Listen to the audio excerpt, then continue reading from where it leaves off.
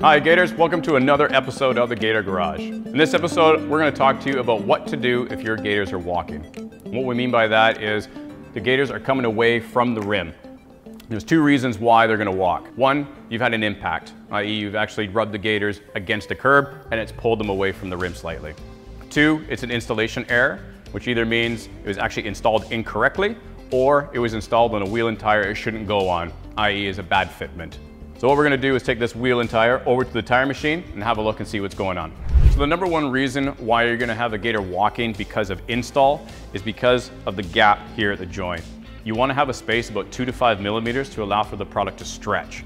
If you don't have that gap, the two ends are going to push against one another and then the Gator is going to come away from that rim and tire somewhere along the rim, which is right here. So that's the number one reason as to why you're going to have an installation error in walking, and that's going to be that gap. You want to make sure that it is 2 to 5 millimeters to allow for that product to stretch, or else it is going to come away from the rim. Now you could have other reasons.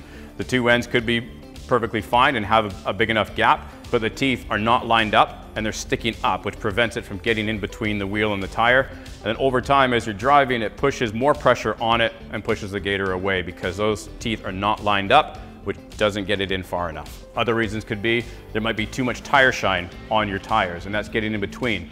Tire shine is typically a silicone based, doesn't wash away, and it's incredibly slippery, that tire shine. So if you are going to use it, make sure you just wipe it on rather than spray it on. That's something we recommend, and we'll go over that on our aftercare video.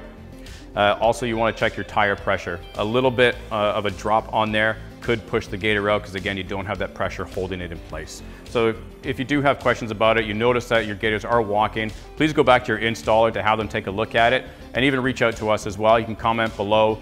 See us on our website at AlloyGator.com. Reach out to us there. And as always, thanks for watching. Don't forget to like and subscribe. Later, Gators.